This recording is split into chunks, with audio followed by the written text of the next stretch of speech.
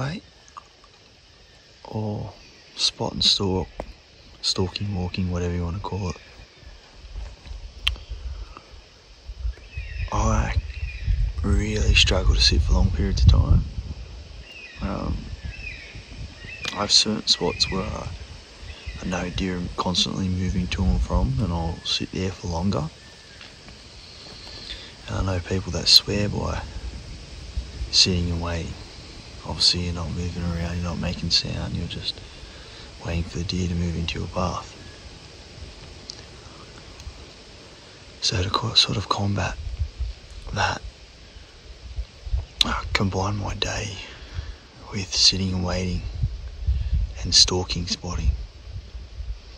I start off in the mornings where the deer usually are on the move. And I'll start off with about a 45-minute, an hour sit and wait in a spot that I think is going to be productive. I'll then walk for 15 minutes, half an hour to another spot, or in the same gully a bit further on, and then I'll wait for 45 minutes, half an hour and do another sit.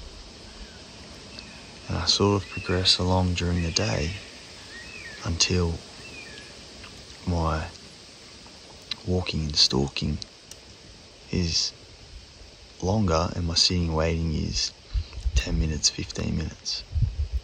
And that usually takes me up until 10 o'clock-ish. And then I am, the majority of the time, slowly making my way back to camp, which is just a slow walk and stalk, or spot and stalk if you want to call it. And then of an afternoon, I do the same pattern, but I flip it. I do it in reverse, so I'll walk and stalk, or spot and stalk, however you want to call it, with a short sit. And then I'll move again, and then my sit will be a bit longer, half an hour.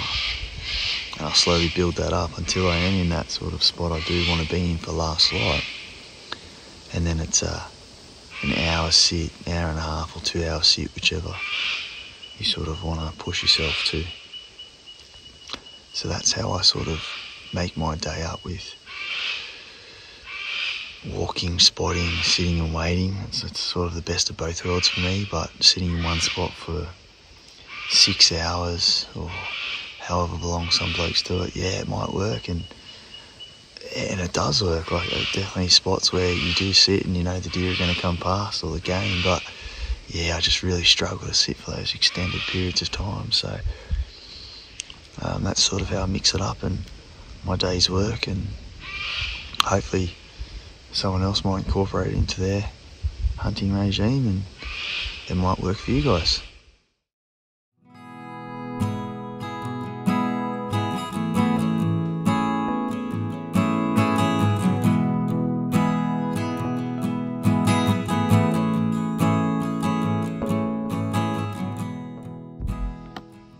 Furthermore, something to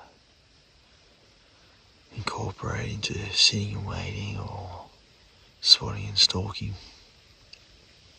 Sitting and waiting, you sort of want to do in a bit of a transit zone, or you know, there's a scrape or a wallow, or you know, somewhere where they are moving through. Whereas spotting and stalking, I do prefer to do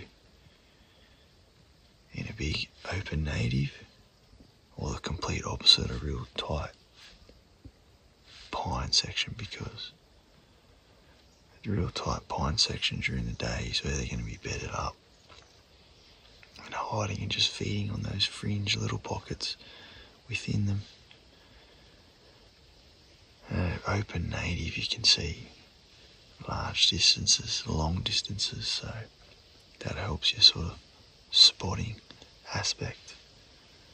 But for the sit and waits, try to target those transit zones, those creek crossings, those game trails that are well used, because they're the zones that they're going to be moving through. Just something to add on that.